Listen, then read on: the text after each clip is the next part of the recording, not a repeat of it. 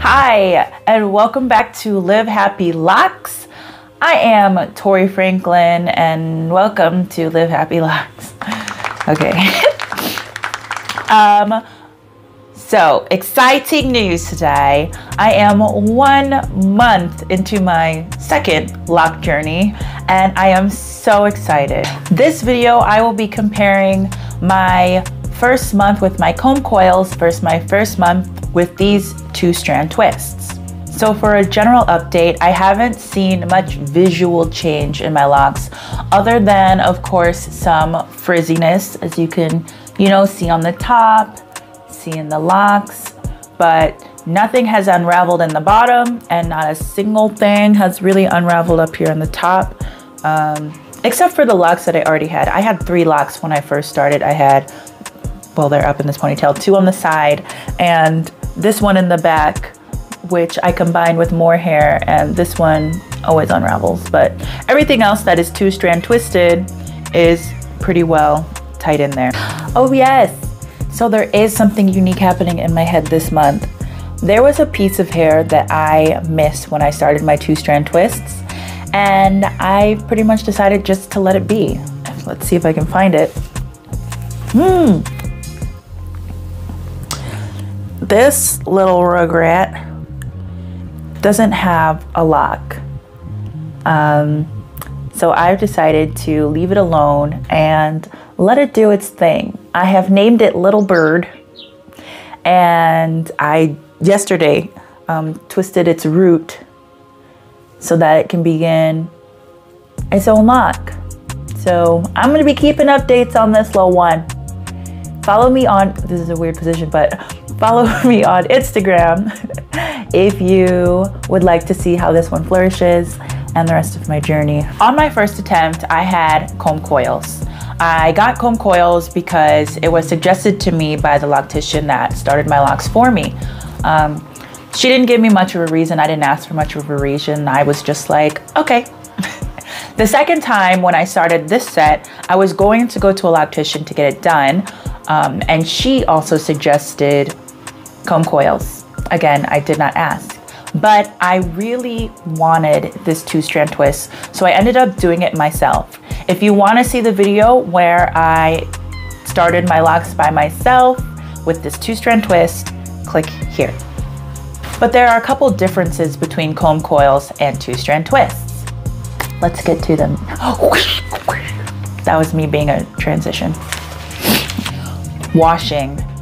When I started my comb coils, I washed my hair 5 days into the comb coils. Nothing to do with the comb coil. It was just because I didn't understand the porosity of my hair, and I felt like I needed to wash it very often.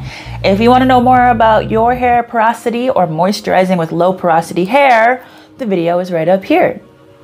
The first time I washed my hair in the comb coils was 5 days in, as I said, and I used a stocking cap. I used stockings and made it into a cap, and I put it over my head and gently washed. Ooh, see the video.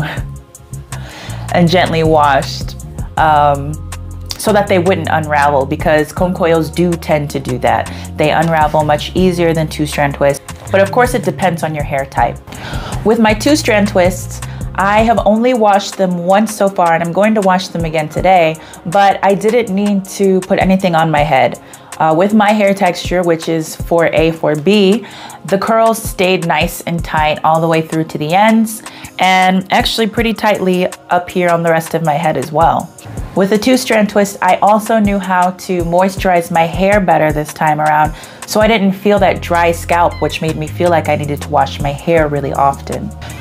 But it was never a matter of me being afraid that they would unravel. Unraveling and new growth. My comb coils unraveled a lot the first couple washes that I did, especially in the back. They stayed tight at the bottoms, but the top was just all loose hair. It was all over the place. I also seemed to have, it felt like a lot more new growth in my first month with comb coils, but it also could have just been the hair unraveling up there. These two-strand twists are not as tight at the root, but there also isn't a whole lot of loose hair in here. as I said, I've had a lot less of a fear of my hair unraveling with these 2-strand twists. Thickness. In the starter lock phase, there's no secret that comb coils tend to be thinner, regardless of your hairstyle. It's the process of combing and tightly coiling the hair that makes it so thin and so tight so that your hair is able to stay in these positions and lock. My 2-strand twist started out much thicker, and I was able to wear them as just a regular 2-strand twist style. Boop. Retwisting. Because I washed my hair so much with my comb coils the first time, I needed to retwist more often.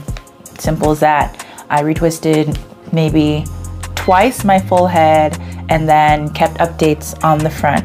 And then at my 1 month, I got a full protective style. These 2-strand twists, this was my first time retwisting any of them. I did these 4 in the front, or 6, did these 6 in the front, and I haven't touched any of the other ones. I actually don't plan on retwisting, at least hopefully for the next 2 weeks if I can make it, and that would be a month and a half without my first retwist. My goal for this set is to make them as thick and as natural as possible, so I'm going to try to retwist as little as possible. So everybody's hair is different. Even if somebody has 4A, 4B hair like me, like your journey can look completely different. So I have no idea what your journey is gonna be like or which you'll choose to have comb coils or 2-strand twists. Either one I know is going to look beautiful on you and is going to blossom into the amazing crown and locks that you hope that they will be. So good luck on your journey. I just hope that you do it. Live happy.